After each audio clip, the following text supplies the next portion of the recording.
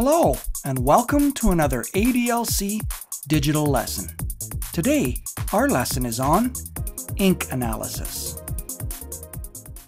These signatures are made with different pens. There are times in forensic analysis where it may be useful to match an ink to a particular type of pen. Thankfully, the process of chromatography can help us with ink analysis. To do this chromatography experiment, you will need a selection of different brands of water washable markers.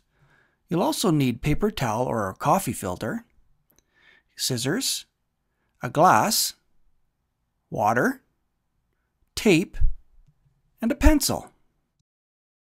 Your first step is to create a long strip 2 centimeters wide out of the coffee filter.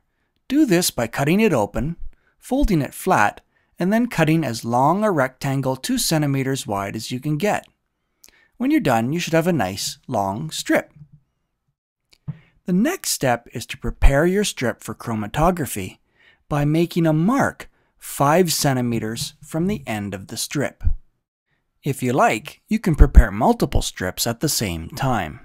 In this case, we've prepared 3 strips, one each for 3 different brands of marker. We're going to do ink analysis on each one of these and compare them. The next step is to attach the strip to a pencil. The pencil will be used to hang the strip inside the glass. The bottom of the strip needs to be close to but not touching the bottom of the glass. If necessary, roll the pencil to adjust the length of the strip. You can add the water before or after you have placed the strip in the glass.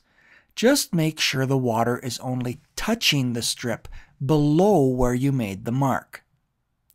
Now it is time to observe the results. The idea behind chromatography is that the water carries the ink as it moves up the strip. But some parts of the ink, being heavier than others, are left behind on the strip in different places, producing a pattern. Since each type of ink is made differently, each ink will produce a unique pattern on the strip. For example, you may see different colors separate out, and you may see those colors on the strip in different places. The great thing about chromatography is that an ink will always produce the same pattern, so you can use this pattern to identify ink samples in the future.